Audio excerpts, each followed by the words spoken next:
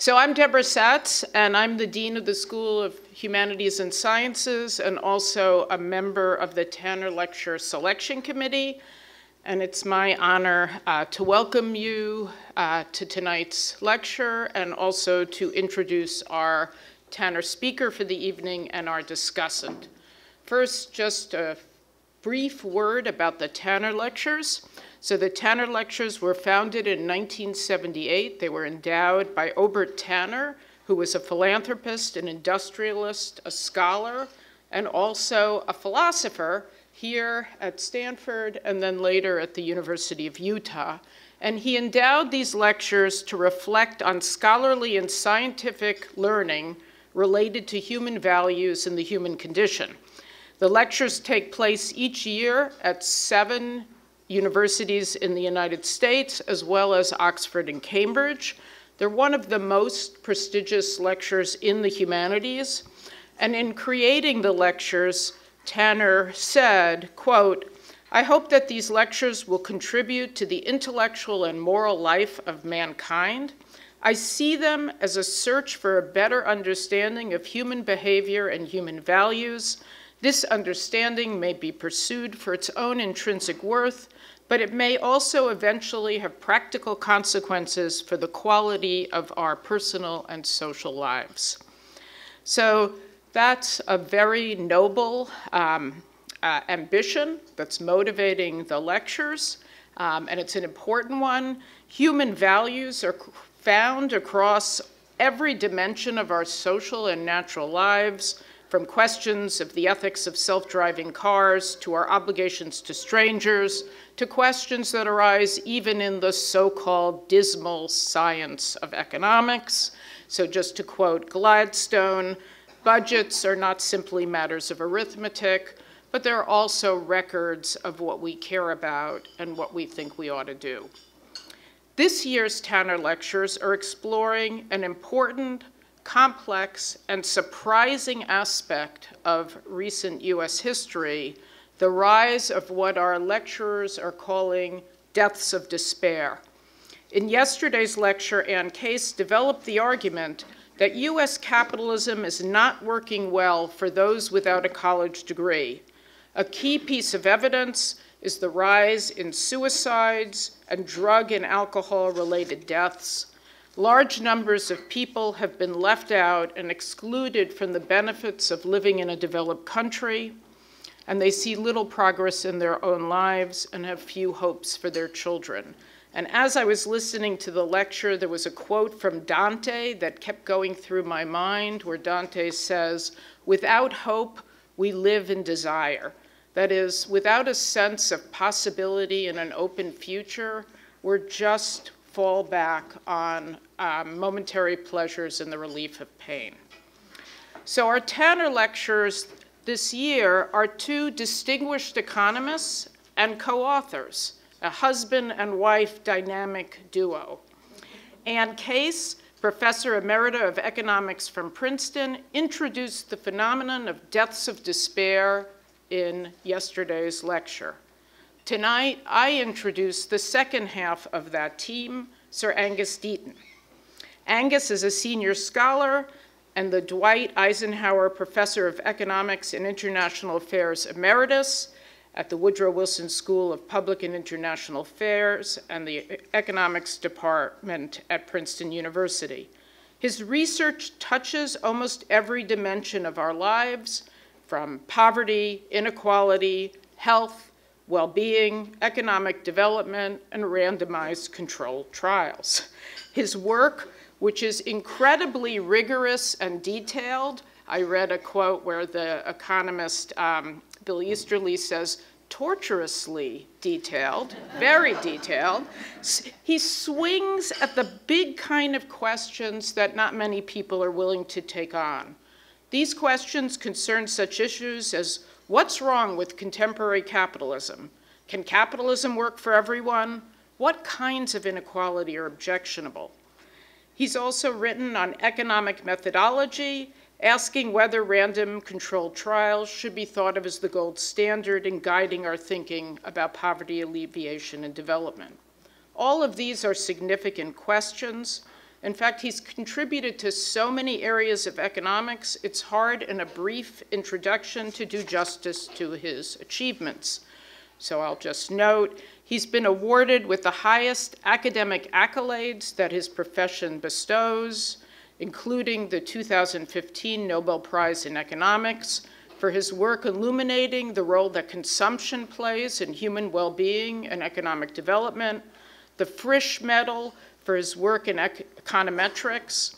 He's a fellow of the British Academy, the American Academy of Arts and Sciences, and the National Academy of Sciences, and he was knighted in 2015. So he's a wonderful example of an economist who swings wide, pays incredible attention to detail and evidence, and is not afraid to follow his arguments wherever they lead. His talk will be followed by a commentary by Stanford's Emeritus Henry J. Kaiser Professor of Economics, Victor Fuchs. Many people would say that Vic invented the field of health economics. He certainly understands more about healthcare delivery than just about anybody else. He's written extensively on the cost of medical care and on the socioeconomic determinants of health. He's been interested in the role of physician behavior and in financial incentives in determining healthcare expenditures.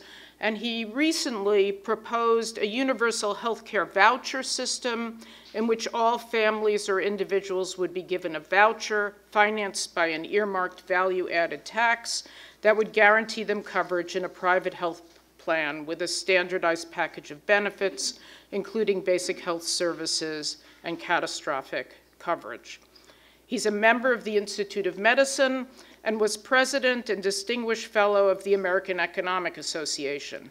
He received the Distinguished Investigator Award and the Distinguished Fellow Award from the Association for Health Services Research and was awarded the Baxter Foundation's Health Service Research Prize. He's a fellow of the American Academy of Arts and Sciences. And at the age of 94, he published his 17th and most recent book. We're waiting for the 18th. And the book is called Health Economics and Policy, Selected Writings.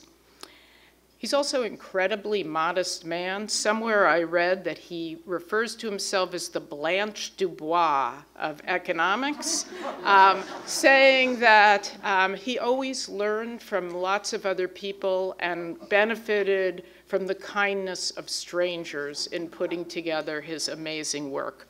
So we're in for a real treat tonight. So please join me in welcoming Angus Deaton to deliver the second Tanner lecture.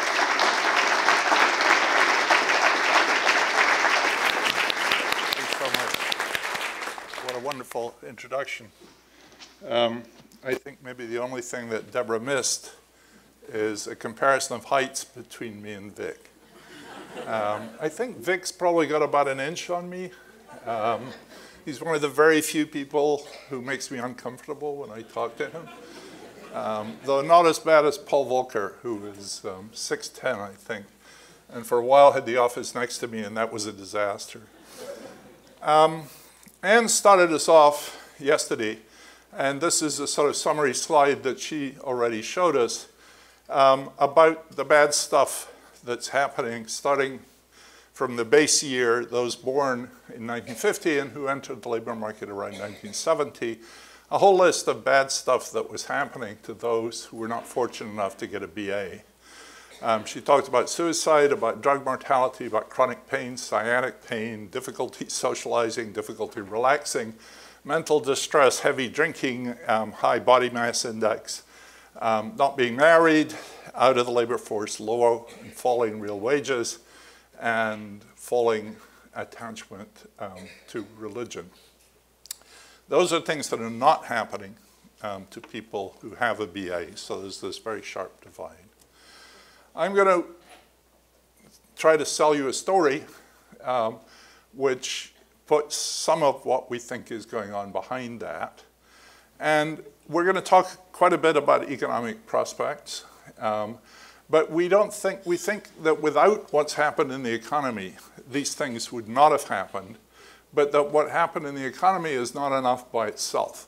And it actually works through things that really matter to people, like falling apart marriages, not knowing your kids, failing relationships with your children, the failure of religion to support people, increasing social isolation, and for many people, and this I think is the key important, persistent and intractable physical pain. So those are the things that are the sort of proximate causes, and we're going to argue that this long-term failure, this drip, drip, drip of a weakening economy for those people lies behind that too. So I'm going to talk a little bit more about the roots of despair, following up a little more on what Anne talked about yesterday. And then I'm going to talk about opioids. I then want to talk about the American healthcare system. And then I want to talk about upward redistribution by corporate America. The book, which has the same title as Deaths of Despair and the Failure of Capitalism, elaborates this in a lot more detail. And one of the things we're really concerned about is redistribution, but a redistributive system that's actually fleecing people at the bottom in order to enrich people at the top. So I want to give you examples of that. And at the very end, I'll give you a sketch of policies. I'm not going to have time to talk about them. Maybe we can talk about them tomorrow or in discussion period. I just want to list some. So the roots that Anne didn't talk about, labor market decline, not directly through material welfare, but loss of community. Let me show you some pictures of that. And so here is another one of these cohort graphs that those of you who were here yesterday probably had more than you wanted to see, but they really do the job for us. So these are real wages, and they're median real wages, so they're sort of halfway up the distribution of real wages for these various groups. The guys on top are people who have a BA or more. They get higher wages. The guys on the bottom are people with less than a BA, and age is along the bottom. So what you're looking at is the life course from people joining the labor force in their 20s until their mid-50s here. You'll see that, as I said, the BA or more get higher wages. They're on top. The profiles are different too. The people with a BA start off about the same place, but their wages rise throughout their lives and keep on rising until quite late in their lives. The people without a BA have much flatter profiles that just don't rise in the same sort of way. This has long been known to labor economists. So each one of these lines is a birth cohort. So if you start at the top, you can see the black line. The lowest black line is the birth cohort of 1940, and we trace them from like in their 30s through to their 50s, and that's the black line. Then the cohort of 55, we could put them all in between, but it'd just be a mess. The cohort of 55 is the broken black line, and you can see that they had higher wages at the same age throughout their whole lives, which is what you'd like to see happening as the economy grows and people get better off. And the 1975 cohort is the dotted black line, and you can see that, and then you can see just a little bit of the 1990 cohort. They're too young for us to follow them very far. And there's a big blue arrow upwards there, which says the direction of time is going up that way, right? So the younger birth cohorts have higher profiles all through. Now go to the bottom one, and you can see the situation completely reversed. So the 1940 cohort is on top, the 55 cohort is behind that, the 75, it should be 75 is the next one down, and then 1990. So that each successive birth cohort of people without a BA have had a lower lifetime profile of real wages. So that's the sort of first symptom of something that's really gone wrong. This is a big chunk of the economy. It's about 2/3 of, these are all whites, non-Hispanic is about 2/3 of this group. And the proportion is not changing very much over time. So this is not to do with selection of various sorts. That's pretty constant. And for some comparisons, selection is obviously important. So that's wages. So this sort of slow drip of life circumstances getting worse. If you look at participation in the labor force, here the solid lines are for men, the broken lines are for women, the darker lines are for people without a BA, and the lighter lines are for people with the BA, you can see that this is the employment population ratio. So it's just a fraction of people who are actually in the workforce over time for what we like to call in economics prime age people, 25 to 64. And what you can see is for all of these groups, this thing has a downward slope, but the downward slope is much more severe for the darker colored things, who are the people without BAs. If you look at the men and women are separate here because they're rather different, and a lot of the things we look at, men and women, are not that different. And there's, of course, this secular trend upwards in labor force participation for women, especially for people without a BA. And that stopped just after 2000 and is now going in the other direction. But if the story you can sort of see for men with less than a BA, these dotted lines are recessions. So every time the economy, there's unemployment, people get shaken out of the labor force and they don't necessarily look for work, they just stay out for a bit. And then as the economy recovers, they come back, and then in the next recession they drop out again. But it's a ratchet in that they're not catching up every time, especially since 1990. And you can see they're now currently doing pretty well, but again, we'll see whether they ever get back to where they were before the Great Recession in 2008. So you get this falling wages, less attachment to the labor force. So one is sort of material well-being. The other contributes to, the meaning in people's lives. They have jobs. Of course, the declining wages are associated with people moving down the jobs ladder in many cases. So many people are still in work, but they're not in the sort of jobs that they used to have. This shows not in the labor force by birth cohort, BA on the bottom, not BA. And you see the same thing. This is just a BA phenomenon. Each cohort is less likely to be in the labor force. Let's turn to marriage now. So again, start over on the right, which is in some sense the natural thing. A lot of 30-year-olds are not married, but they're going to get married later. And then fraction of marriage rises up until mid-40s, and then people get divorced or people die, and you get widows and widowers. And so there's natural rise and then gentle fall.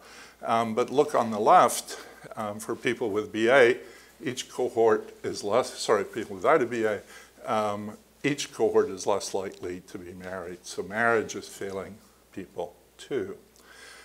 This picture shows ever married, which takes out obviously the widows and things at the end, but you can see very much the same effect. The BAs are doing great. Now, of course, what's happening here, and I don't really have time to have too many slides about this or any more slides, but really good work by sociologists on what's been happening to these people. They're not getting married, but they are shacking up, as we used to say. I don't know whether people still use that term. When my mother said that, it was not a friendly term.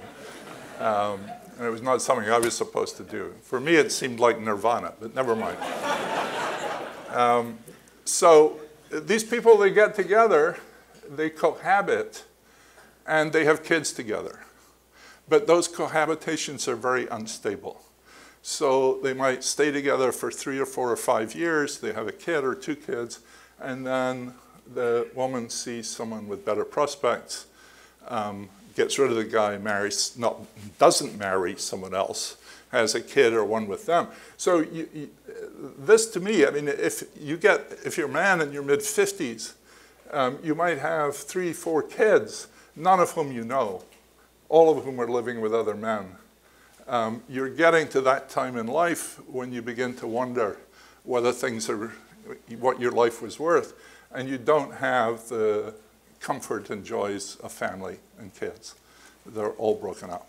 In Europe, this is not happening. In Europe, they don't get married either, and they cohabit. But the cohabitations are stable, much more stable than in America. And we don't obviously know exactly why that is, but there's a big literature on that. This is weekly church attendance. People with a BA more likely to go to church. People without a BA less likely, and they've both been falling over time, but the gap's been getting wider. So these bits of religion are not really working for people either. Just a note on voting. Voting has not been falling, at least in presidential elections, but it's much lower among people without a BA. And there's a Pew survey in 2016 that more than 2/3 of whites without a BA said there was no point in voting because elections were controlled by the rich and by big corporations. So I'm going to talk about corporate behavior, rent-seeking, and individual well-being. I want to start from the most extreme example of opioids. So you never quite know whether to start with the benign and work up to the bad stuff, or I thought we'd start with the really bad stuff. And opioids are the largest of the 3 deaths of despair of drug overdose, suicide, and alcoholic liver disease. Drugs are the biggest, but the other 2 are bigger together. So it's not like drugs are it all and there's just a little bit of other stuff. Our argument is that the despair has been unrolling for a very long time, and it precedes opioids, and that opioids made it much worse. So we're certainly not claiming these people would have died some other way anyway, but that opioids, as Anne likes to say, were pouring fuels on the flames. I mean, there was a lot of unhappiness, and then this horrible stuff came along. So opioids, many people here know a lot more about them than I do, but here's just a quick primer. They relieve pain. They also provide euphoria. They promote physical dependence, and they promote addiction. Addiction's not a technical medical term. It's more a behavioral term for cravings and all the rest of it. Physical dependence is your body becoming dependent on this. There's been, as Anne documented yesterday, a big upsurge in pain in the US over the last 40 years, with once again each successive birth cohort reporting more pain. So then starting in around the early 1990s, the pain docs started arguing for using opioids for chronic pain. Until then, American physicians were extremely unwilling to use opioids for anything, even for people who were terminally ill from cancer, for instance. Pain became the 5th vital sign, along with temperature, pulse, respiration, and blood pressure. You got these pain charts in your doctor's office that never used to be there. I'm sure many of you are familiar with them. And the docs argued properly prescribed opioids had little danger of addiction, and it was fine to use them for chronic pain. Let me tell you a little bit about the history, since I think it's relevant here, and it's sort of a little more lighthearted because it's a lot further away. Opiates have used about as long as the recorded history exists. And one particular episode, opium was exported by Britain from India to China, or at least by the East India Company, which by the middle of the early 19th century was almost totally dependent for its profits on that opium trade. Otherwise, it would have gone belly up. China occasionally tried to stop the drug dealers. It was sort of off and on, depending on whether we're focused on that or something else. 2 of the most famous drug dealers were fellow Scots of mine, both medical doctors, sort of linked there, Jardine and Matheson. Lin Qishu was the consul in Canton, now Guangzhou, destroyed large amounts of opium, and Jardine and Matheson went to the British government to lobby for a recompense. And eventually, after a very, Britain in its imperial period did some pretty horrible things, but it tended to have very long ethical discussions about whether to do those before they did them. And then they did them. So there's a long debate in Parliament with lots of opposition and so on. But eventually, Melbourne sent in the gunboats, and then he went riding in the park with Queen Victoria. I don't know if you've seen the television series. Anyway. So that began what is still known to this day in China as a century of humiliation, and which keeps coming up in the trade negotiations today, sort of. I mean, it's fresh in Chinese minds. And one of the lessons from that is very hard to keep out the drug dealers if they have guns, money, or political power. And Jardine and Matheson, far from being punished from that, it's today one of the 200 largest firms in the world. Lin is known to this day as the Chinese national hero, and there's a very fine statue of him in Chinatown. More recently, opiates were used in the US Civil War. Women grew opium to make morphine for soldiers on the battlefield. And then, in another parallel with this thing that's happened today, another Scotsman, Alexander Wood, invented the hypodermic needle. And he claimed that morphine was not addictive if it was injected as opposed to eaten. And so there was a huge explosion of the use, and the soldiers were given shots and hypodermic syringes. And in the end, estimates suggest about 100,000 soldiers became addicted to the point where opium addiction was known as soldier's disease. About 30 years later, Bayer synthesized heroin, and once again, they sold heroin as non-addictive.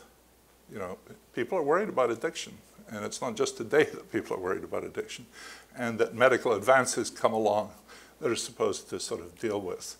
And this spread widely through the population. It was used for minor aches or pains. It was given to children in large quantities. You know, if your kid is making a lot of noise and you want to get on and do something else, heroin worked pretty well. We think of that as pretty horrible, but it was pretty standard. And eventually the medical profession turned against their colleagues and other people and got it under control. And the Harrison Act in 1914 marked sort of the end of that epidemic, and heroin was completely outlawed in 1924. So how come, you would have thought, given this history, how come we have another iatrogenic epidemic almost 100 years later? One is the slow change in attitudes by physicians. There is all this chronic pain out there, and no one really knows how to treat it. Doctors are very bad at treating lower back pain, for example, and it does terrible things to people. OxyContin, which is one of the big villains of the piece, was approved by the FDA in 1995. It entered the market in 1996. By 2016, more than 100 million people were getting prescriptions for OxyContin or some similar opioid. OxyContin so far have been more than $50 billion of sales. The family, it's a family firm owned by the Sackler family, who are, of course, major philanthropists whose name appears on buildings. Every time I get an invitation from the National Academy of Sciences, it has Sackler written all over it. They're very uninterested in pursuing the question as to whether they might do something about that, it turns out. Relentless pushing by pharma and by prescription benefit managers. Overdose deaths began in the early 90s, and now the annual toll is more than the peak of HIV. More people are dying from opioids than from guns. More people than died in the Vietnam War. And the cumulative total since 2000 is more than the deaths from the 2 world wars taken together. So you're talking about, you know, very large numbers of deaths. This is not. And of course, this monster was created by the American healthcare system. Docs were probably not the guiltiest people here, but they were certainly guilty of careless overprescribing, from which there was a lot of diversion. Created a black market. There was a parallel epidemic of black tar heroin coming from Mexico. Docs eventually realized what was going on. They pulled back. OxyContin was reformulated to make it harder to abuse. And then the heroin dealers moved in, and then most later heroin, actually cheaper and stronger than OxyContin. And then most recently, fentanyl replaced heroin as the main cause of overdoses, especially in the eastern United States. This is now, as the docs have pulled back, sparked a secondary epidemic of illegal drug addiction and death. And fentanyl is now the largest killer among these things. But having started this thing off, it was sort of irresistible. There are many long-term heroin addicts in the United States who've been functioning pretty well until now, but now they can't guarantee their supply has not been adulterated with fentanyl. And you read stories of people who've been taking a daily shot of heroin for many years, and now every time they shoot up, they wonder if this day is going to be their last, because the supply has been adulterated. So, you know, this is an epidemic, but it's not like a virus or a bacterium. Other countries have opioids, they don't have the epidemic. 75% of the victims have a high school degree education or less, only 10% have a BA. And these people are the people whose lives coming apart we've been documenting. And so this was a fertile field for them. Pharma companies were allowed to enrich themselves enormously by pumping out huge quantities. They used contract Congress to stop attempts to police. The DEA was closing in on McKesson, one of the biggest distributors. And when the guy who was about to bring the warrants went to work, all his staff were gone, and Congress had closed down that part of the DEA. The guy who did it, a guy called Tom Marino in Congress, was then nominated by Trump to be the drug czar. Orrin Hatch has played a long and deeply undistinguished role in protecting pharmaceuticals against proper regulation. They talk about laundering it through philanthropy, and there's 60 Minutes had a story about Purdue lobbying the FDA for a label change so that it became an on-label use for chronic pain, which was part of what really ignited the epidemic of deaths. So it's not clear that this stuff really does very much good. I mean, that's still disputed. It's not clear that opioids are more effective for chronic pain than other, sometimes called interdisciplinary methods that were used for chronic pain before. And also, pain continues to rise in the US. The level of reported pain is getting worse and worse, even though 100 million people are taking these drugs. The FDA has come under a lot of fire from this. The fact that these prescriptions would be diverted was entirely anticipatable, but the FDA's mandate is not to look at things like that, but only to look at what it does for individuals, not to what it does for society. And there's a National Academy of Medicine report suggesting that that be changed, and there's a lot of discussion about that. Going back to the Opium War, the British didn't control all the opium. There was opium from the west of India, which was controlled by a gentleman called Jamsetji Jeejeebhoy, who was known as the Malwa Opium King. And in fact, it was his competition with Jordan and Matheson that brought the price of opium down to the point where ordinary people in China could get addicted, and which prompted the Chinese to clamp down on the thing. He got enormously rich. He was the first Indian to be knighted by Queen Victoria. And then after 20 more years of doing this, he was then promoted to a baronetcy. And if you go to Bombay today, you still see Sir J.J. hospitals all over the place as part of his philanthropy. So all of this has happened before.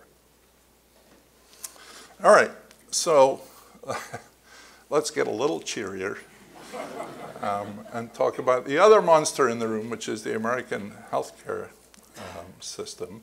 And I think of this as, you know, we're not talking about, well, we are talking about drug dealers, but it doesn't have this large illegal component.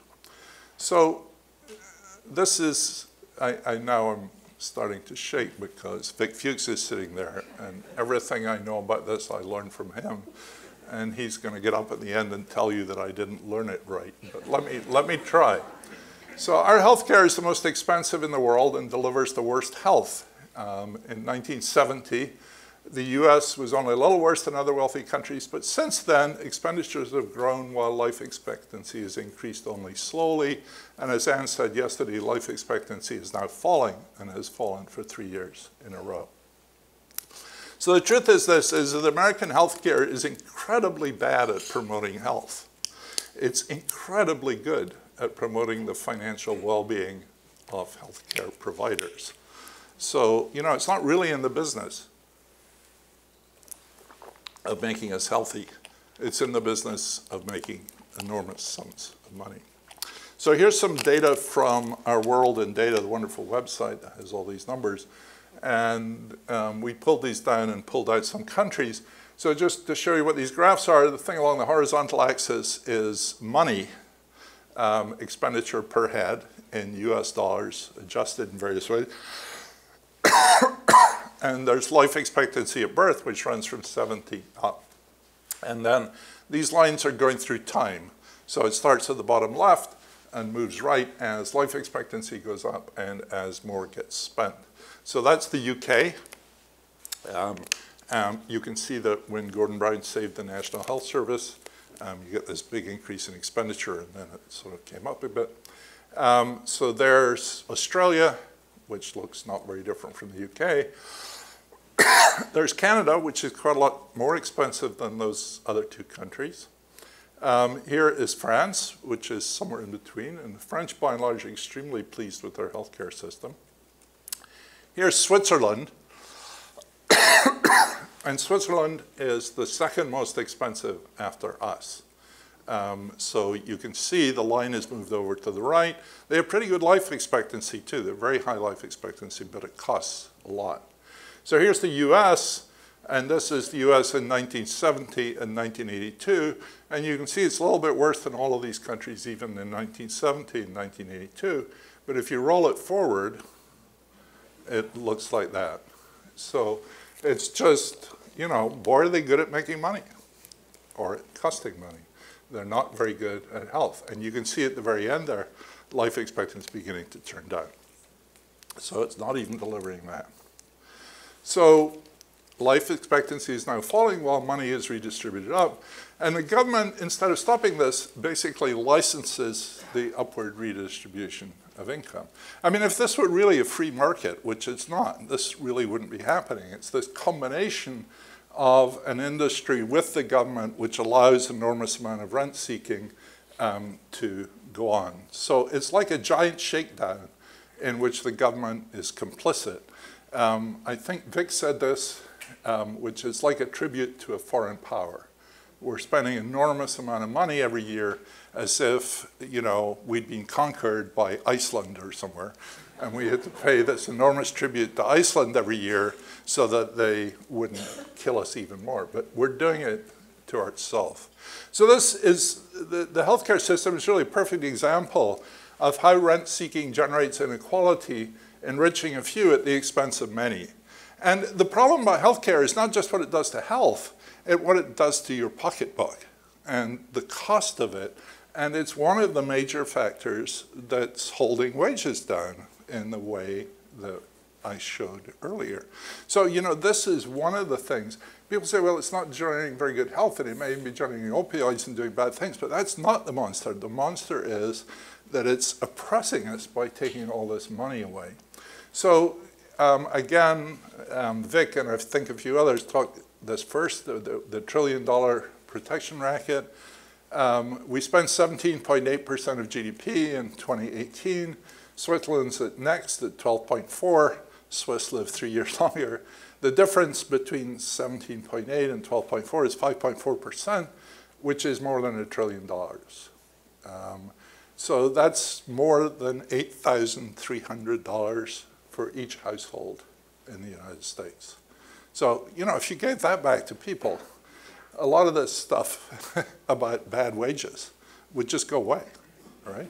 And we're not getting anything for it. I mean, this is like a horrible self-inflicted wound. Well, why does it cost so much? Well, this is pretty well known. A lot of it's prices. It's not all prices. There's a lot. We do more, too. But docs are allowed to restrict entry into medical school. There are fewer docs than we might have.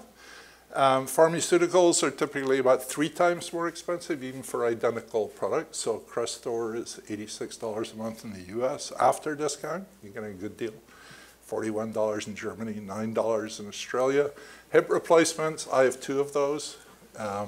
They're 3 times more expensive.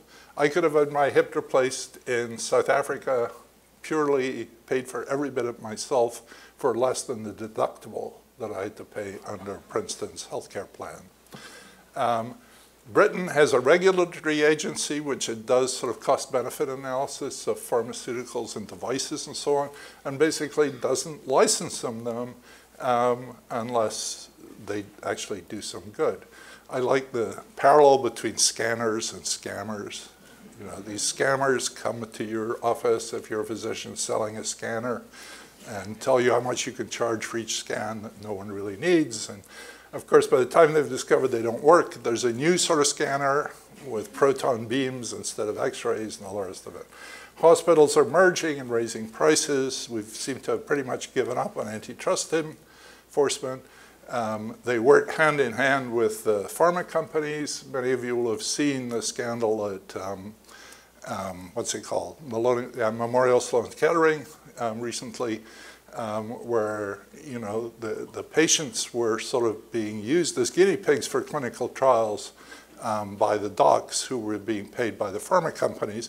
And of course, the docs say that this is giving our patients the best drugs quicker than anyone else, and so it's in the patient's interest.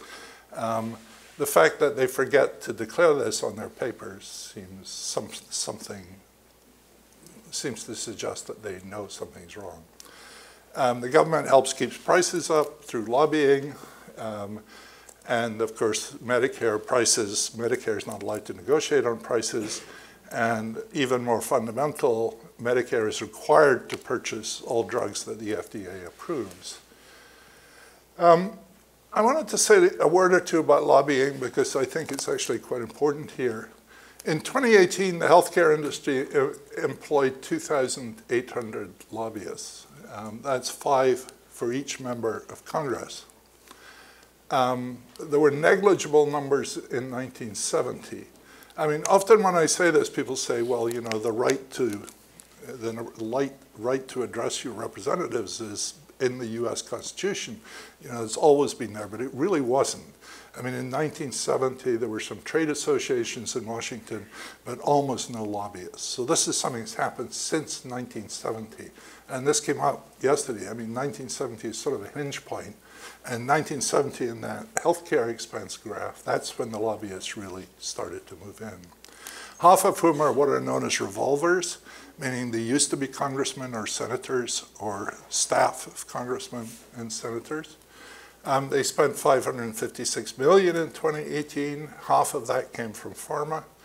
That's more than the financial industry. If you think of the banks as doing all this lobbying, sure they do, but not compared with the healthcare industry. And it's 10 times as much as the total of all organized labor. So if you think of politics about power, then, you know, and unions are there, but they're just tiny compared to any of this that's going on. One example is that pharma, for many, many years, their lobbyists opposed any Medicare drug benefit. And as they got stronger and stronger and got more and more lobbyists, they judged that the moment had come in which they could, because they were frightened of price controls. And then they realized they were strong enough to block the price controls and have a Medicare benefit. And then it was instituted with the price control, with the lack of price controls, or the prohibition on any price controls. So, you know, when you look at that, that's just lobbying, you know. And then when they turn around and say this is a free market, and if you try to stop this, it's nothing to do with a free market. It's rent-seeking and lobbying. So then the question is, if we back away, you know, the opioids are the worst. The healthcare system's pretty bad. How about all industries? You know, is it capitalism that's deeply corrupt? Well, no, it's not true, any more than the Sacklers are like a typical pharma manufacturing. And the healthcare and the opioids are certainly the worst cases. But, you know, you can read accounts of what happens in finance, and you can find lots of evidence of rent-seeking in other industries, too. There's been an explosion of literature in economics over the last 5 or 6 years, I guess, about increasing monopoly power and rent-seeking by executives at the expense of laborers and consumers, and also monopsony, which is the other side of monopoly. Monopsony is when you're the only buyer and you have control over labor. I thought this literature had really come of age when last summer at the Jackson Hole conference, where all the central bankers of the world to get together, they talked about monopsony and monopoly. So it's like it's even got onto, you know, the central bank agenda. This literature is extremely controversial, and there's really good work being done on both sides of this by people who think there's certainly a lot of increasing concentration across industries. Whether that's a good thing or a bad thing is really what's being debated. We spend 5 weeks in Montana every summer. There's no doubt at all that the growth of Amazon has brought more competition to Montana, not less competition, because if you're buying something locally, you now have competitors that just didn't used to be there. Amazon has done wonderful things for us too, but people are terrified of the prices. So there's huge debates going on around that in relation to GAFA. I guess GAFA is the European term, and FANGs is what they call them here. Anyway, Google, Apple, Facebook, and Amazon. One of the more interesting debates is between Brandeis on the one hand and Bork on the other hand. And Bork basically argued that previous antitrust enforcement, much of which developed under Brandeis, was deeply flawed because it didn't focus on the prices, which is what really counted. Very much a sort of Chicago view that material well-being is the thing we should really care about. And if you get lower prices, it's improving your material well-being. Brandeis, on the other hand, thought that size was bad in and of itself because it threatened democracy, for example. And that debate has very much been brought back to life again. There's no doubt, however, that things have gotten much tougher for labor. There's been a lot, again, a debate about stakeholders versus shareholders. That shareholder value is not the same thing as stakeholder value because firms maybe should have responsibility to customers and their workers.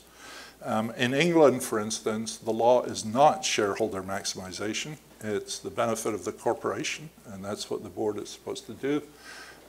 In the US, there are many interpretations. It's not entirely clear what the law actually says. Many people think the stock market is an indicator of well-being, which is one of the craziest things there's ever been.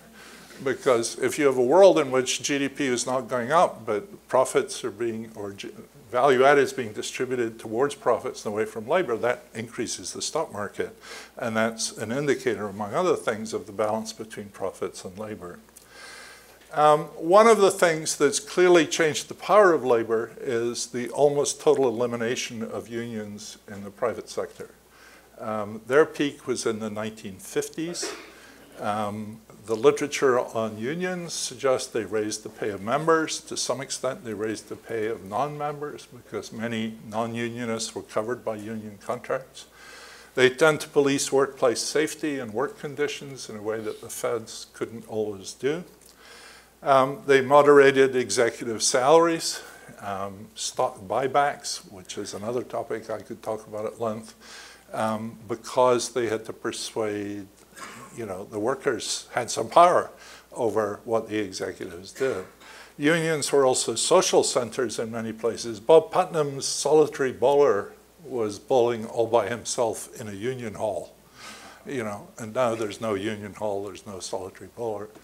And they protested management techniques that hurt workers, and they took political action on behalf of workers. And as you saw from the lobbying numbers, that's really just not there anymore.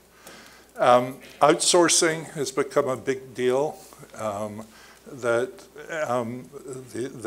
workers who do janitorial work or food services or transport have mostly been farmed out to outsourcing companies, often with very few benefits and so on. One thing that you don't have is you don't belong to the firm anymore if you've been outsourced to an outside agency. And there are many stories, I don't know how common it was, of people who started out as janitors finishing up as CEOs. That's not possible if you're not inside the same firm anymore. There's literature in labor economics called rent sharing, which says if profits and if value added in the firm goes up, is some of it shared with labor? And the answer to that literature has usually been yes, some part of it is shared with labor. And that share seems to have fallen over time. And of course, people who've been outsourced don't benefit from that at all. There's a lot been written on non-compete clauses. You know, if you work for a hedge fund, you can see why you might have to sign a non-compete clause. They're now using them in fast food joints. You don't get incredible marketing skills in a McDonald's, but if you can't compete, you can't go work for another McDonald's, it helps hold down your wages. And there's a lot to be written on the politics of this, and the courts, and the way the courts have become much more friendly to anti-union work. So this is really the last slide, now I'm going to stop. So this is a picture that we're trying to tell management and capital working against labor and consumers in a way that this balance of power has really changed over time. And it's the sort of story of why these people without BAs are not being well served compared with people like us who are doing pretty well. Some people will say, you haven't talked about automation, you haven't talked about globalization. Isn't that what's happening? Well, yes, I mean, those things have certainly weakened the negotiating positions of unions. But, you know, they have robots in Germany, too. They have robots in Britain. They have globalization all around the world. And you don't see any of these deaths there. You don't see 50 years of falling and stagnant wages in any of those countries. You've seen actually about 20 years of it in Britain, and there's been a fairly long period in Germany too. So one of the questions that came up yesterday, and is a frontline question, is what is happening in America just you know, a prequel to what's going to happen in Europe, or is it a peculiarly American phenomenon? I think the Europeans should be very scared. So our argument really is policy made it worse as government and law joined the rent seekers. And the political thing is sort of important here because after 1968, the Democrats more or less explicitly abandoned the white working class and the unions and became a coalition of elites and minorities. And the Republicans took over the white working class, largely on social grounds, but then they finished up paying a lot for their social preferences. So I'm not going to talk about this because I don't have time, but here's a large list of things that you could consider. Healthcare reform, I think, is the most obvious one. And, you know, Nye Bevan was the Welsh coal miner unionist who started the healthcare system in Britain. And when asked how he dealt with the doctors, how he made them go away, he said he stuffed their mouths with gold. And of course, that's what you have to do. If you're paying a ransom to someone, you can't just say go away, because going away, you know, you wouldn't be paying the ransom if they would just go away. But what you have to do is you have to come up with a deal which costs a lot in the short run, but you get it back over time. And we're going to have to do something like that with healthcare.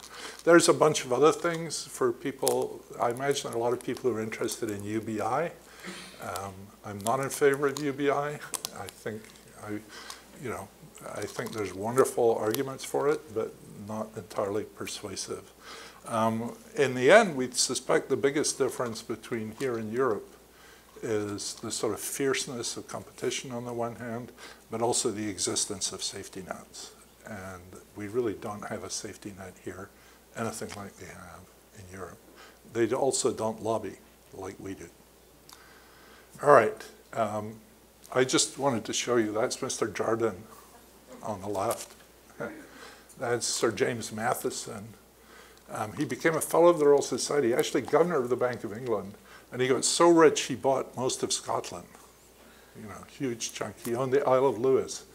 And he actually, he presided as he exported many of the inhabitants of the Isles of Lewis to Canada. Some of you, there was a great Highland potato famine, which is not as well known as the Irish potato famine, but happened somewhat later. That's Lynn in his pedestal in Chinatown in New York City. There's Sir Jamsetsi Jijiboi, the baronet who was knighted by the Queen, and there's Sir Raymond Sackler, manufacturer of opioids, who was also knighted by the Queen in 2015 for his service to addiction. No, I'm sorry, his service to philanthropy. And there's Brandeis and Robert Bork, two more modern figures involved in these debates. Thank you very much.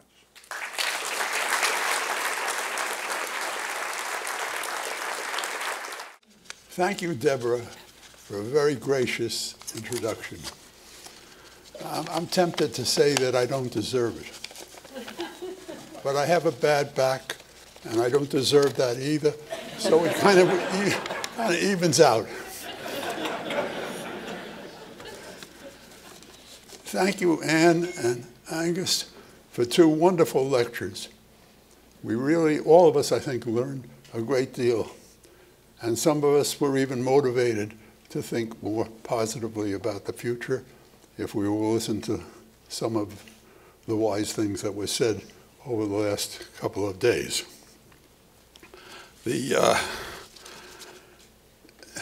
Your work is so good because unlike many economists who see something that works in practice and wonders if it'll work in theory, did somebody laugh? You see things that don't work in practice and ask yourself how you can make it better. And I admire that a great deal. The questions you ask are important questions. Secondly, you approach the work primarily in an empirical fashion. You're depending on data to supply most of the answers to the questions that you're asking. I make a humble living by that same route of empirical work. I like it very much. Practically, most important of all, maybe, is values. Because when it comes to economic policy, it's values that are very important. Policy is really the place, the crossroads between values and analysis. And I share your values to an incredible extent. If I didn't know better, I would think that Angus and I, when we were boys, we sat in the same pew together. But that didn't happen, and nobody laughed this time. I'm just really... But we may have read from the same book. You can think about that also. I'm very honored to be asked to be the commentator on such distinguished lectures and such distinguished book. I've got a feeling now, though, that in selecting me, they were looking for three qualifications. One, that the commentator should be taller than the lecturer. The second, that he should be older than, and that's certainly true, and more infirm. And I was probably the only person who met all three qualifications. Now, given so much agreement, what is a commentator supposed to do? You know, I could nitpick, just pick a little thing here about theory or about a data or about a policy thing, but that wouldn't help you very much. And I don't think it would be of much interest to the audience unless there are a lot of economists present. So what I've decided is I'm going to see, can I try in some way to make a good book better?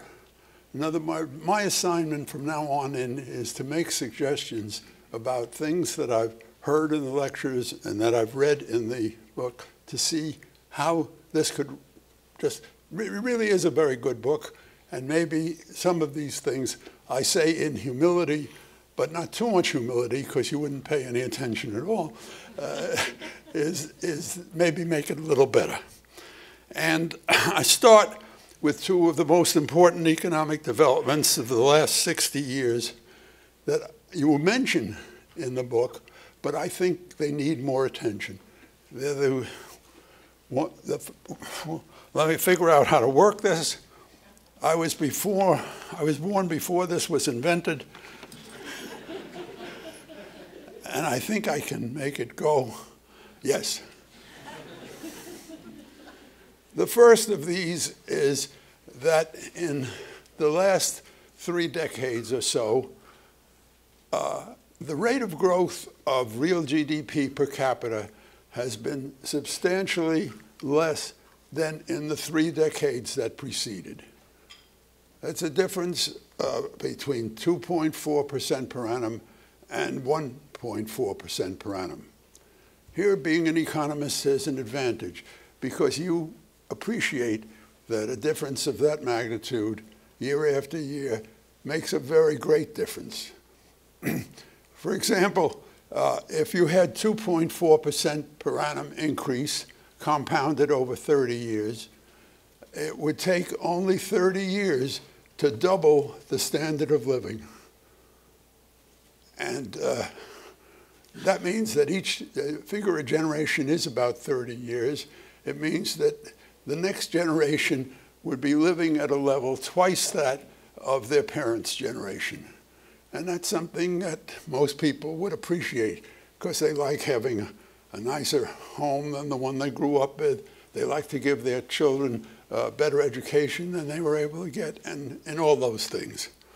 If it was only 1.4% per annum, as you see it has been in the recent decades, then it takes 51 years to double. That's already moving it out quite a bit. The next generation isn't quite where they would have been. There's an even more important thing that I think about in connection with the 1.4 versus the 2.4, and that is that these are averages. They're averages of the whole population, and there is probably a dispersion around that average. Some people do better, some people do worse. Well, if the average is 2.4, there are quite a few who are doing worse, but they're still making progress. They're 2%, they're 1.5, they're 1, but they're moving in the right direction and they see some improvement.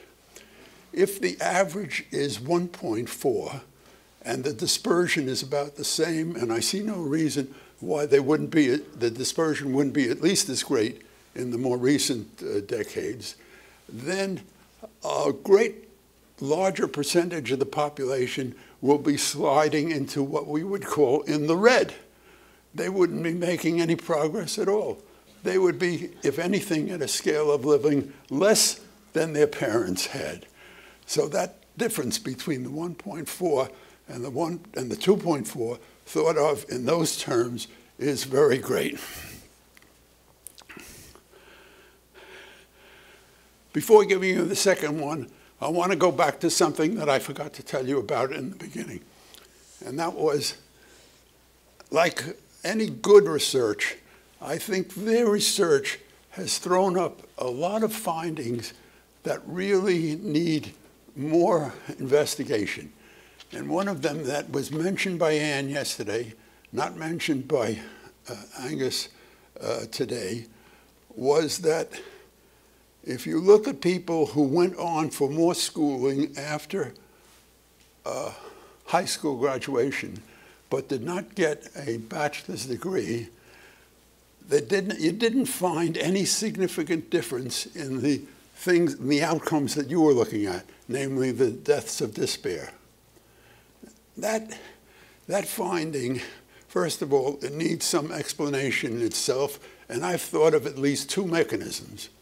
One is the failure to get the degree leads people to drinking and to alcoholism and other pathologies because they failed, they didn't get the degree.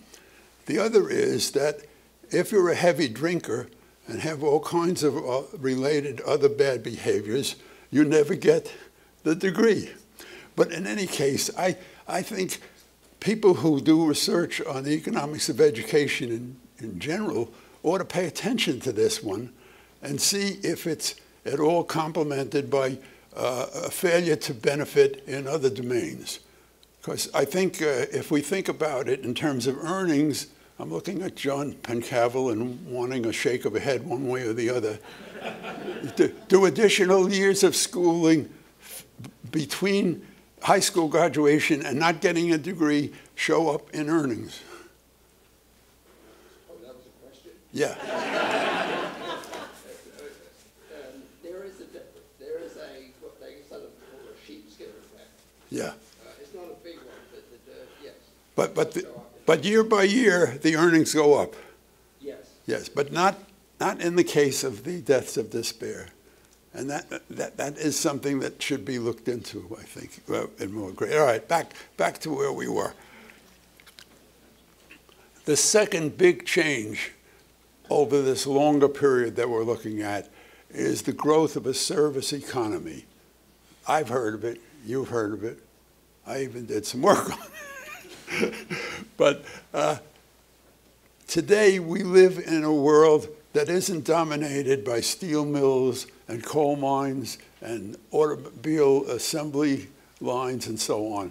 We live in a world where people work in hospitals, they work in schools, they work in retail establishments, either brick and mortar or online.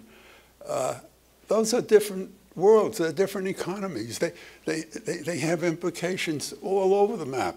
One of them being an acceptance and a welcoming and much more of an opportunity for women than existed in an industrial economy. Another one being less likely to have unions. Even years ago, there was a big difference. At a time when half the population was working in industry and half the population was working in the service sector, most of the unions were in industry. And now, over time, that has changed, and almost 9 out of 10 workers are in the service sector. I think that, along with the slowing of the rate of growth of GDP per capita, you put those two things together, you've got a huge body of basic forces that are at work and that are producing some of the things that you are calling causes. They're kind of intermediate because they're a consequence of those two things. Now, let me show you what it means in terms of earnings. You all know what I mean by actual earnings, hourly earnings of the workers in these various sectors. By expected, I mean if they earned at the same national rate as given their demographic characteristics. I have 168 cells, and with those 168 cells, we have the actual national earnings in those cells, and we can then use the distribution of people in the sector or in the service sector, see how much they would have earned if they had earned at the national rate for their particular characteristics. And what you find is that in the industry, on average, people earn more, or they did in 1959. They did earn more than was expected, and naturally, the people in the service sector earned less, because together it has to come out to the national average. And this is true for men, it's also true for women, it's also true for whites, it's also true for non-whites. To make it a little more specific, let's look at 3 particular industries, and we see the differences are tremendous. These are the so-called good jobs that you hear politicians talking about all the time. Good jobs, because they had benefits in addition to these. But they're making 20 or 30% more than they would make if they made simply the average for their demographic characteristics. And there's an offsetting in the service sector of some people making very much less than they would have made. Now, when these so-called good jobs disappear, well, I don't know, I see a lot of economists, but there are some non-economists here too. What made these good jobs? What made these good jobs was the fact that the industries that they worked in most cases, had a lot of monopoly power. You want to know what monopoly power means? Think of General Motors at this time. How did General Motors set the prices for their cars? They set them so that they wouldn't sell more than 50% of all the cars in America, because they felt if they sold more than 50%, then the antitrust people would get after them. So they made sure that the price was sufficiently high to keep their sales down to 50%. That's monopoly power. Now, they set the prices so high that companies like Ford and Chrysler weren't nearly as efficient as General Motors, but they still could make very good profits coming in under that price umbrella that General Motors set up. So the unions in those industries said, hey, you guys are making a tremendous profit here. How about splitting some of it with us? Otherwise, we're going to make life a little difficult for you. And the people running the company said, yeah, okay, that makes sense. And they would split it with them by giving them good benefits and by paying them a wage way above what they would otherwise get for their demographic characteristics. All right.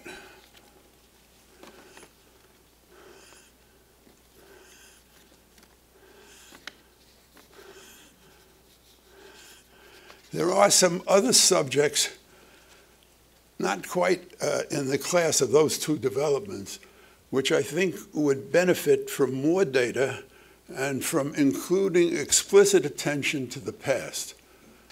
This is what I mean here, that some of the attempts to establish causality in the book, and there are several attempts, typically take the form of finding contemporary correlations. You find this is correlated with this, and you have reason to think that one is the cause of the other, and that suggests causality. However, that attempt to establish causality could be greatly enriched if one would look at the history of this particular phenomena. What was it like 30 years ago? What was it like 40 years ago? And you can just get a more robust take on it. And I would think that the things I'm going to mention now are subjects that are discussed. I'm not in any case suggesting that the discussions are wrong, but I think they would be more definitive and they would be more conclusive if there were more data, and particularly if the data referred to earlier periods as well as contemporary periods.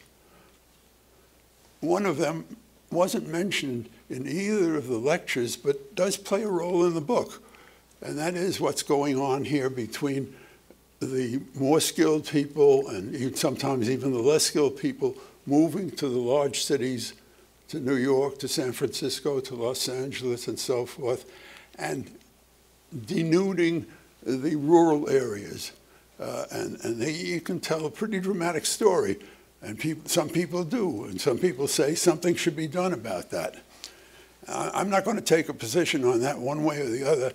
I am going to say that this is one of the oldest stories in economic development. Ever since we've had economic development, there's been this problem of shifting to the rural areas, to the cities. How are you going to keep them down on the farm after they've seen Paris?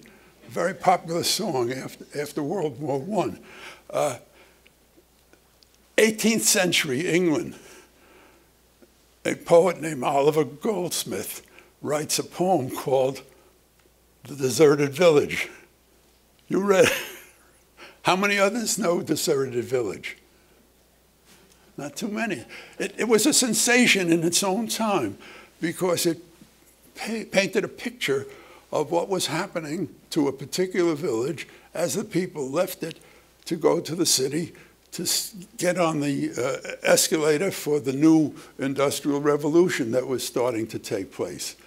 And it had a tagline which could be repeated throughout, that is, wealth accumulates, man decays. And some people could say that almost any time throughout this whole period of industrial relation. But it's not only in England, it's not only in the United States. USSR, in their 5-year plans after World War I, had a problem with people coming from the city, coming to the city, not according to plan, but they couldn't help. China had this after World War II. In fact, China made it illegal to come to the city if you didn't have permission and license, everything like that, but they couldn't stop the people from coming to the city. So this is an important subject, not entirely dealt with. It's mentioned, but not enough.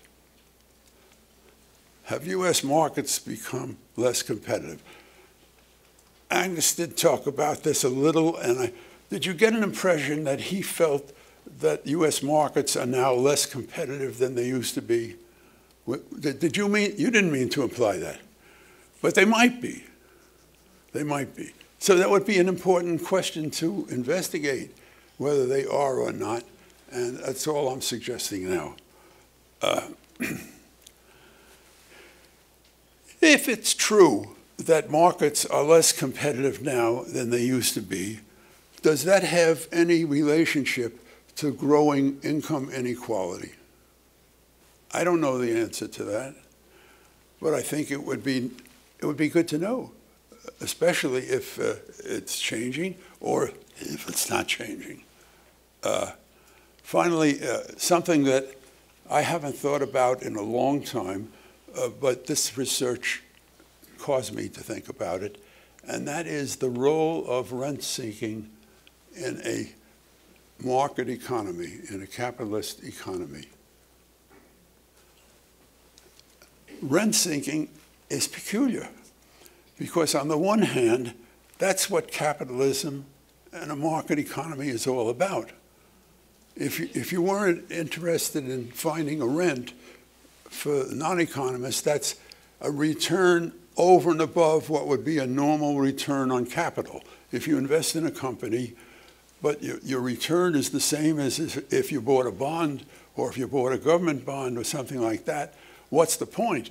The point is to get into a company, an industry, something that will bring you an extra return. And that's what economists call a rent. So rent-seeking is the heart of a competitive market economy.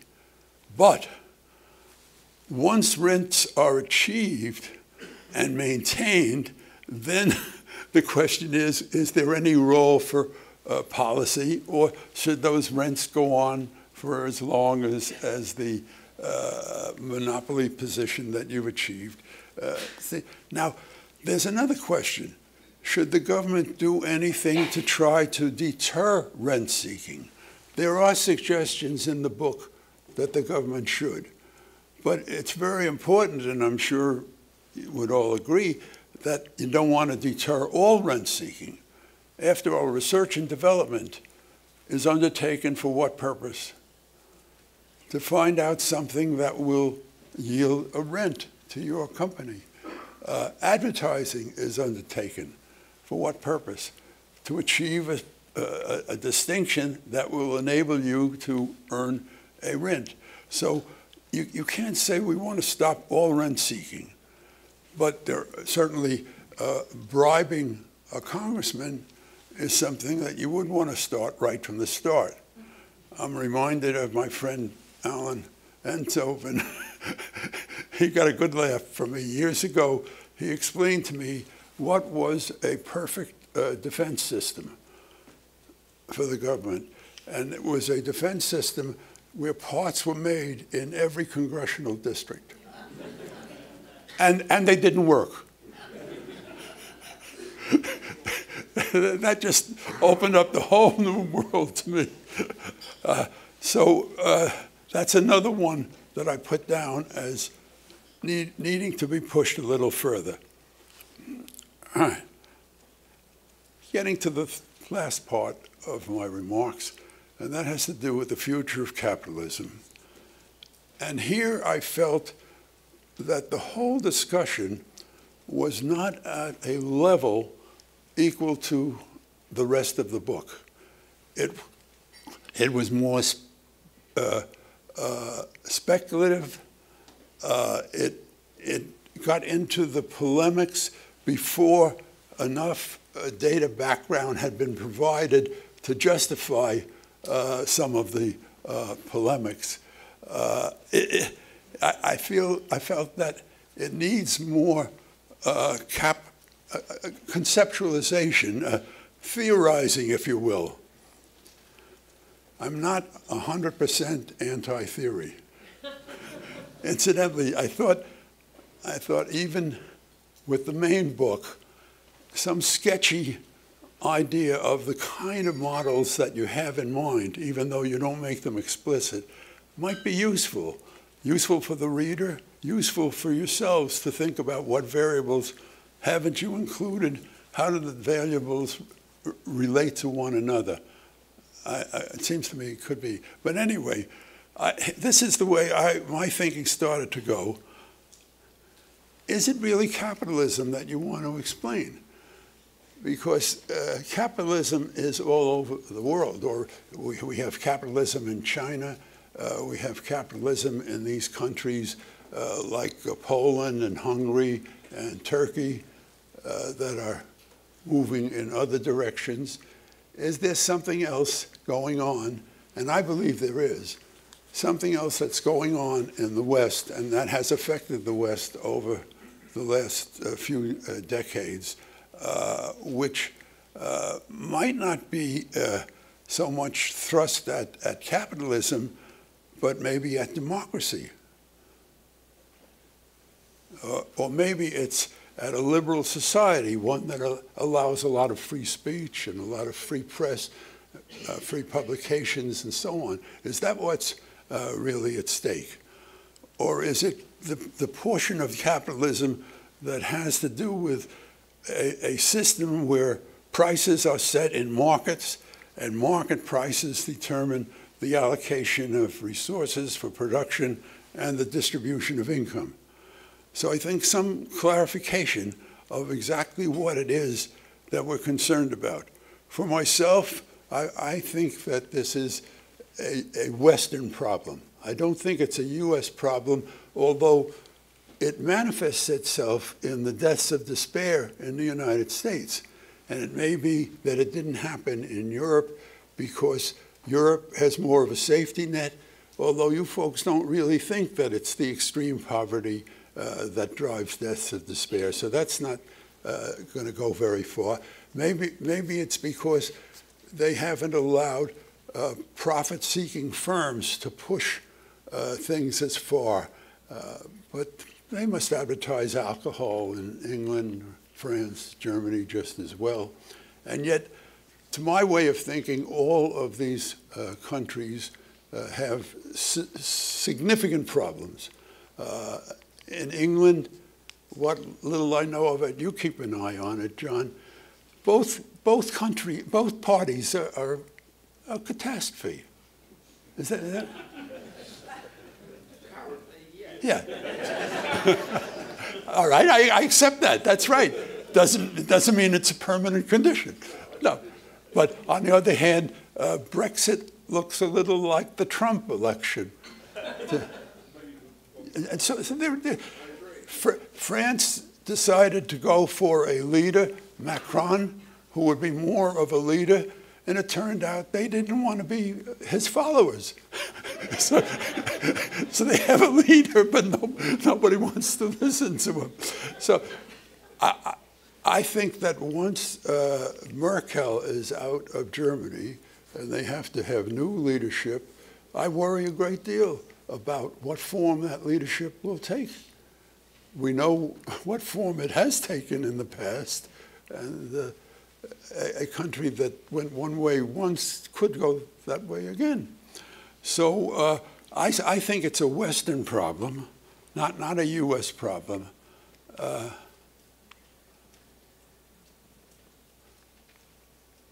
And here's another thing.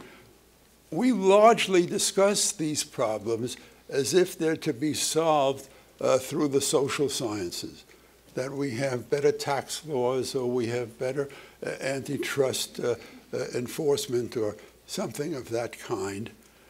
I'm not at all convinced that that's where you get to the heart of the problem.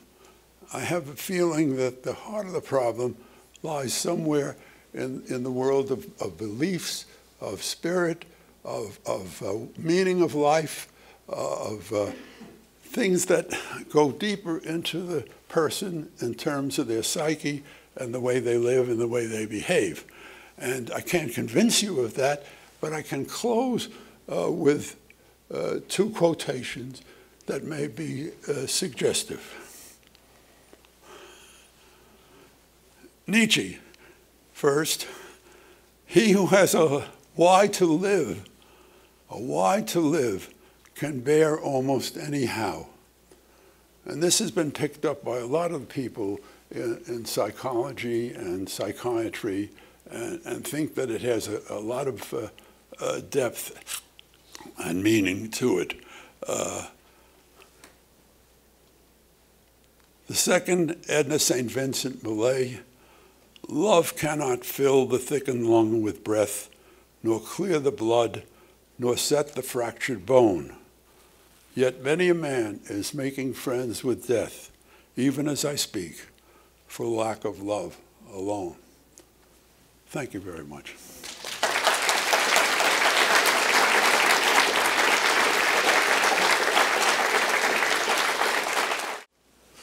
Did you have to get to your chair before me? I just, I am younger. And I'm going to hang on to it as long as I can. Never would have known. Thank you, Vic. Mostly. I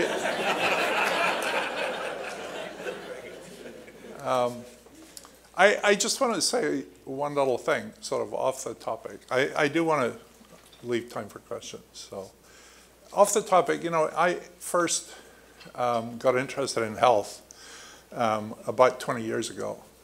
And as Deborah so kindly said at the beginning, I find it very difficult to focus on anything for very long. So I move around a lot. And in the late 90s, I started getting interested in health. And often when this has happened to me in my life, I go to some strange land, the inhabitants are generally pretty hostile. But I remember talking to Vic very early on in that. And Vic was incredibly welcoming and helpful and sort of welcomed me with open arms and said, let me show you a few things. And that was really just terrific. So I'll always be grateful to Vic for that. On a personal level, quite apart from the wonderful body of work and wisdom about healthcare as an economist, which is quite unequaled, I think. Can I get... No, you have to be quiet for me. So I'm not going to answer all the things, and I can't do the Oliver Goldsmith or the other. But just to bring it back to a couple of economic things. And one thing that I just think is unbelievably important is what Vic said first, which is the slowing of economic growth. And if you look every decade since the Second World War, the growth of per capita income, even before the Great Recession, and even if you knock the Great Recession out, has been slower than it was the decade before. And that's just, it's one of these very slow underground things that you don't notice because it's not like mass unemployment or something, but which is just of enormous importance. Because when there's a lot of growth, everybody can have something. When there's not so much growth, I can only get stuff because he doesn't get it. And so it has this effect of sharpening all conflicts in a way that is much ameliorated when there's high rates of economic growth. And I think that's just been tremendously important, which is not to deny the other things we said too. I just wanted to, one thing you said that's not quite true is that, you know, when we did this, mostly we did it with people without a college degree, people with some high school, and people with just a high school degree, and people less than that. And the graphs got awfully cluttered. And so there is a return in terms of health to some college.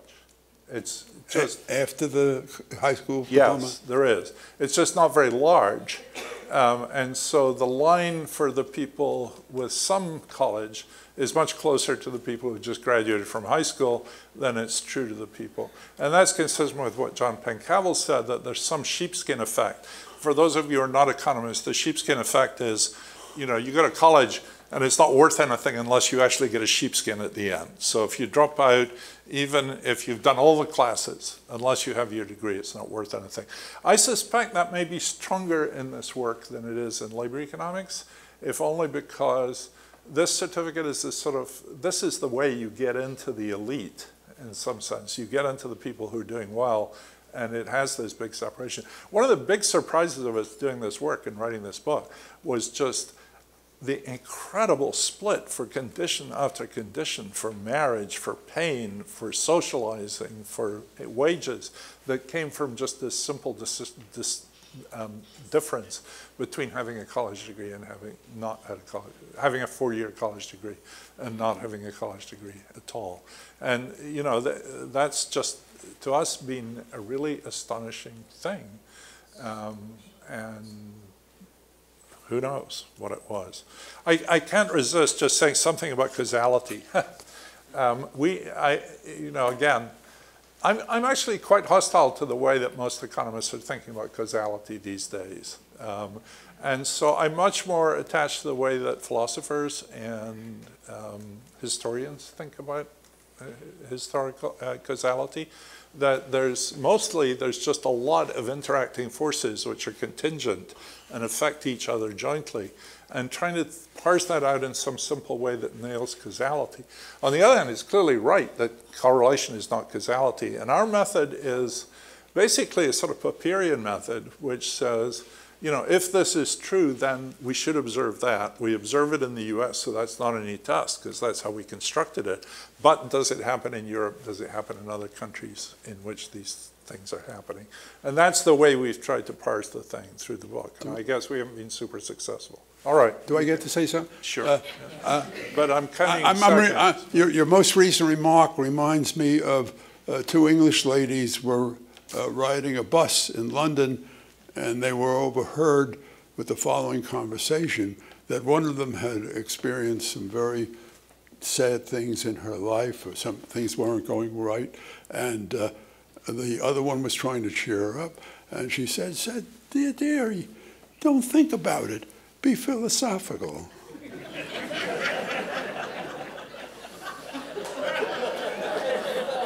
That might be a good motto for future Tanner lectures, but I suspect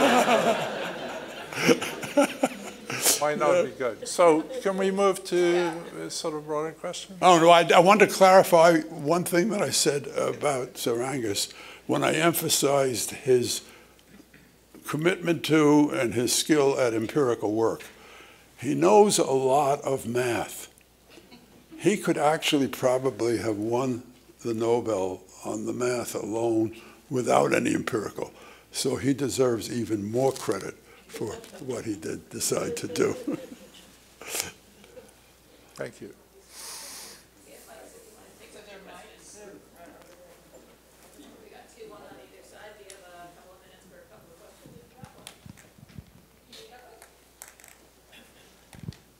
Hi. Can I go? Okay. I have a question on some of the health facts you were saying on the health section. One point you were saying that opioids are not that useful and that they can be replaced. And I wondered if you could elaborate more on the data of that, because from my knowledge, like when you have like people coming in with issues like advanced rheumatoid arthritis, it's cruelty to not give them opioids and to have them just deal with that pain. Well, that's the debate that's going on. But, you know, advanced rheumatoid arthritis was there long before opioids came along, and pain has gone up, not down. This is a very sharp debate that's going on, and many people make the position you've made. Some of them, when you see it, I mean, Purdue is now imitating the tobacco companies by trying to spread this throughout Latin America and through Asia and so on. And that argument is being used all the time, sometimes genuinely and sometimes not. And it's just impossible to tell. But there are people on both sides of that issue. But then follow-up is when you say that there's more pain now than there used to be, is how do you measure that? Because like if you've gone into the doctors and they ask you to rate your pain, like it feels very arbitrary at times when you choose between a 4 and a 3. And there are also changes in culture in how people report pain.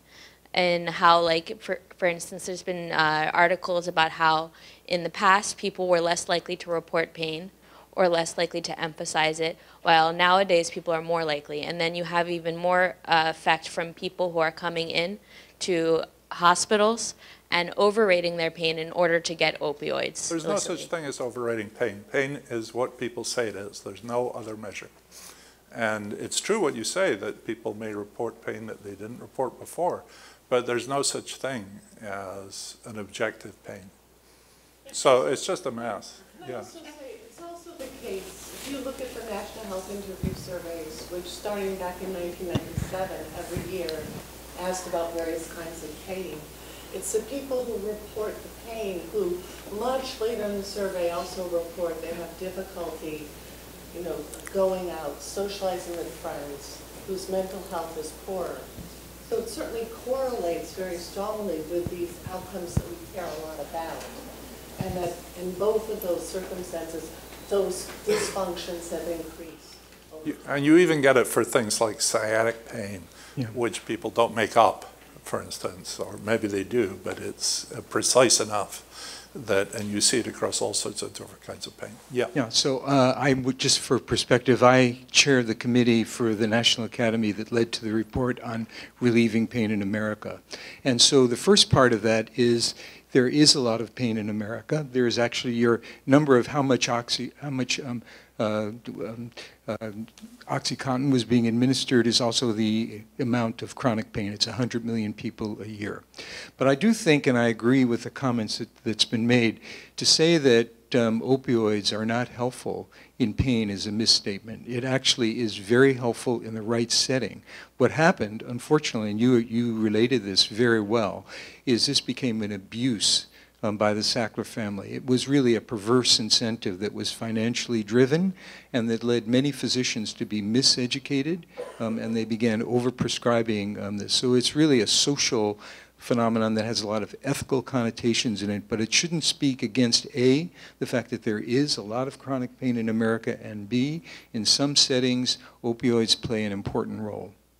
I agree with almost all of that. And if I said that they don't work, I withdraw that. No, I don't think you said. I think, exactly. But I think there is a place for them, but it needs to be highly regulated. And it shouldn't be, because I'm also an oncologist, and I can tell you that in my case, for children with cancer, opioids play an important difference as they're fighting serious pain.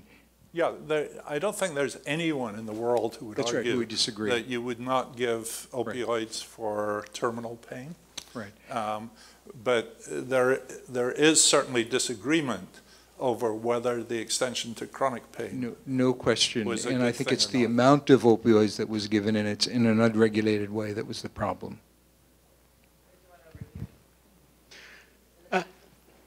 Hi. So much of the debate in American health over the last decade or so is focused on insurance. So we've got Obamacare and things like that. I'm just wondering, I didn't hear that term today. I don't know if it was addressed yesterday. Are we focusing on the wrong sort of thing, thinking about nationalized insurance sorts of programs? Should we be focusing on other kinds of things? How does insurance fit into the overall sort of set we've got? Sure. Your question actually involves two questions. One has to do with health policy and what should we be doing about health. And there the answer would seem to be that we are obsessed and preoccupied with medical care as the route to better health when there are other determinants, social determinants, housing, nutrition, poverty, so on, which are very important. And part of your question is, should we be paying a lot of attention to those other determinants of health? Yes. Coming back to medical care itself, are we making a mistake in putting a lot of emphasis on insurance? And the answer there I would give is no, because it's insurance that drives the system. For most medical care bills, 90% is paid for by somebody else other than the person seeking and getting the benefit. And what I have come to realize only recently, really, in a way, is that the way we organize the system now, with a heavy reliance on employment-based insurance, is absolutely the wrong way to go. What it does is it results in a system which creates a product mix catering to the high-income people. And the people at low and middle-level income would probably be, or some of them anyway, would be much better served by a different product mix that put more emphasis on lower prices and a different set of amenities, access, extra capacity, and so forth. So I think the emphasis on insurance is very important. If you're going to get any fundamental reform in the healthcare system, it's going to be through a change in the way it's financed. Right, I agree with that. I mean, one of the things, I mean, no one should take away the idea that just getting rid of insurance would make it all okay, because the health system is performing so badly. That's not true at all. And it's especially not true, however badly it's performed in the opioid crisis. We're now in a situation where a lot of people are not getting treated for opioid addiction because they don't have access to insurance, which would provide them with medically assisted treatment to get over their addiction. My next piece, tentatively titled, but the editors will change it anyway, is Can Single Payer Be a Catalyst to Fundamental Reform of Healthcare? Hold on, right in the middle. You have a microphone there. That guy right there has a microphone. He has a question. Yeah, hello. Thank you very much for that informative talk. My question was really around alternative economic systems. So you gave us a really good overview of what works in capitalism and what doesn't work, and some of the inherent characteristics, specifically around profit seeking, that lead to some of the challenges over time. My question was, are there ideas or concepts from alternative economic systems that may be applicable in the current time, especially comparing Europe and, say, America, that may be relevant? It's a great question. And I had too much on my slides and I went too fast because I would have talked some of that. I'm a huge defender of capitalism. And I think, it's over the last 250 years, it's taken us from incredible poverty to the incredible affluence that we have today. China and India would not have grown as they've grown without, the profit motive and without people trying to get rich. And so the question is not, let's do away with capitalism. I mean, the only alternative we know is socialism, and that was just a disaster. So that's the last thing we want. We also have to be very careful about the right role of government, because government plays this role in rent seeking. So it's very easy for someone like me to get carried away by the libertarian view and say we don't need any government at all, but that's not going to work. And it's certainly not going to work for healthcare. So the secret here is that I think we've gotten into a position where capitalism in America and potentially in other European countries is not delivering for a large chunk of the population, the chunk of the population we've been talking about here. And this has happened before. I mean, one of the things we talk about in the book is in 1800, after the Industrial Revolution had begun to start, you had a period of regress. There was no increase in real wages for 50 years, basically until all the handloom workers had gone. And economists were sitting around saying, the wage question, the labor question, how are we ever going to get real wages out? And my friend, the historian Bob Allen, likes to say, wages started rising on the day that Karl Marx published Das Kapital. You got it just 100% wrong, right? After the Second World War, there was a widespread belief that capitalism had failed again, the Great Depression, that we'd been saved by the war, and that something had to happen. And what happened, in some ways, that rescued was the Beveridge Report and its implementation in Britain by Clement Attlee's government over a period of 3 to 5 years, in which they started a National Health Service, they had pensions, they had education for everybody, and there was this sort of huge construction of the modern safety net, which took the sting out of capitalism, but then at the same time, you could let things rip. So I think we're in a position, my judgment is we're in a position now where we need another course correction like that, which will preserve everything. The last thing we want to do is get rid of it. We've got 2 more, one on this side and one on that, and then we'll be done. Okay. Yeah, you actually kind of answered my question. For the first hour, I had the impression that you painted a very bleak picture of the way things are currently. And the reason why I was puzzled is that everything I've learned so far says just the opposite, that these are the best of times. This is the golden era of humanity. Right. The 20th century and the very beginning of the 21st century, including medical and healthcare. Look at longevity for one reason. It's going down. It's been going down for the last 3 years. So right. So these, on a positive note, these are the best of times and the worst of times. That's, my last book was all about that. So I wrote a book called The Great Escape, which said all of that this is the best of all. Wait a few decades, and you'll decide that the best of times was when you were younger.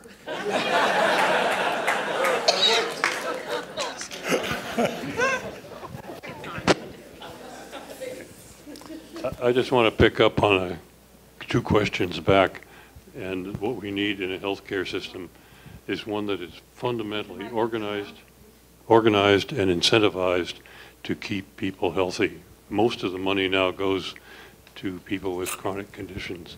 And episodic fee-for-service medicine is just not appropriate for that. We need something much more like prepaid group practice, where the incentives and the organization are to manage people's chronic conditions and to make them healthy or keep them healthy.